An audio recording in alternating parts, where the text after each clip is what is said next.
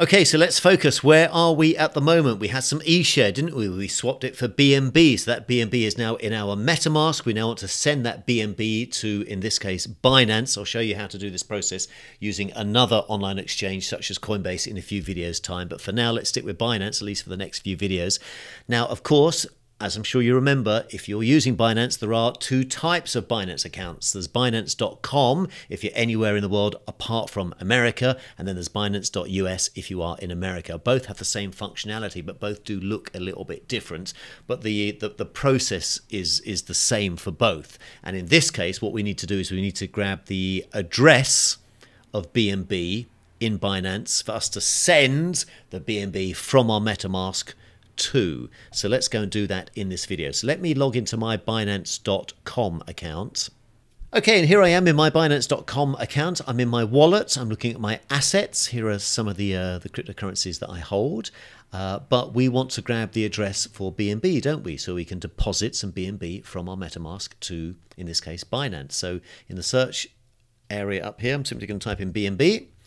I'm presented with BNB itself, and look, here is the deposit link. So clicking on that, we will get presented with your address. You'll get a unique address. So here is my address for BNB, and essentially once we've got our address to deposit our BNB to, we just go back to MetaMask and we will type in this address and send our BNB. Let's go and do that right now. So there's my BNB address. I've just copied and pasted it into a little text edit document here.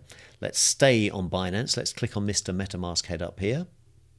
Oh, my document's disappeared. There we go. I'm just going to copy this address now. And now here's my BNB. Here is my BNB itself. So let's click on the BNB asset to make sure it's selected. Yes, it is. Let's click on send, and I would paste in here the address that I want to send it to, which is the address I've just grabbed, of course, from Binance.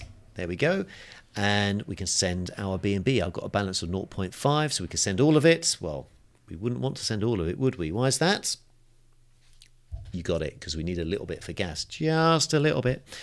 So let's do in this case, well, actually, I'm not going to send it because I don't want to send it at the moment, but this would be the process. I'm just going to put 0.1, and I click next.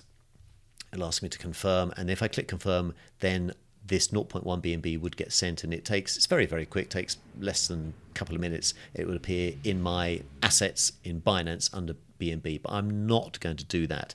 But that is how you would send your BNB from MetaMask to Binance. Essentially exactly the reverse of what we did when we started this whole process, which seems like a million years ago now, doesn't it? So let's summarize. What did we accomplish in this video? Well, we went through the process of how to send our BNB from MetaMask to Binance. It would be exactly the same process, by the way, if it was BUSD you wanted to send from your MetaMask to Binance, or indeed any cryptocurrency you want to send from MetaMask. You just grab the deposit address in Binance and then put that address in MetaMask and send, in this case, our BNB from MetaMask to Binance.